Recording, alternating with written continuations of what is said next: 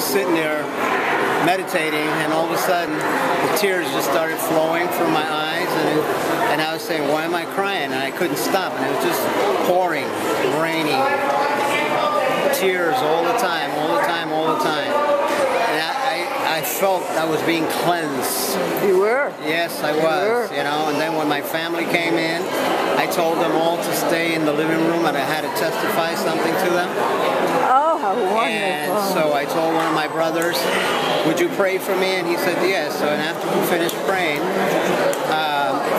I started to speak, and all of a sudden I closed my eyes, and it was my spirit just confessing to my parents, asking them for forgiveness, and I got on my knees and I cried, and my parents all, you know, were all crying also and everything. And then after that, my parents said, you see, look at your brother.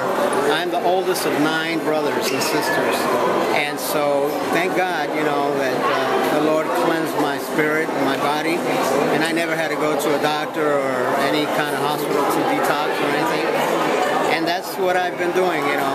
God has given me so many blessings after that. Beautiful wife and kids, you know, and the ability to help people.